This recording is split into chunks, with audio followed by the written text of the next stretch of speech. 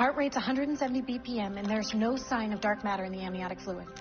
So the baby's not a meta? Nope, it's a perfectly normal baby. Girl.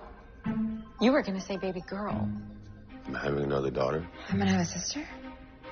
Well, I guess we can cancel the announcement party. Boy, girl, that's 50-50. Let's test your skills for real. What number am I thinking of? 3, 11, 25.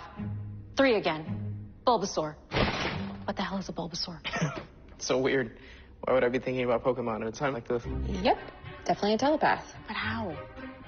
If the baby is not a meta, then where did these powers come from? Nope, I wasn't on the bus. No, I was not abducted by aliens.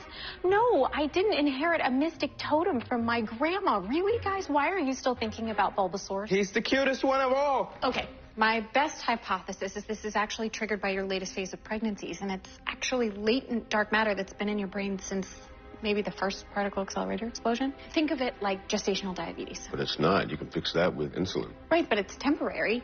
I mean, the symptoms should recede after childbirth. Okay, we'll give you guys a minute. Joe, you were literally thinking I'm worried about Cecile. I just want you and the baby to be okay. I know. But hey, maybe this will turn out to be a good thing.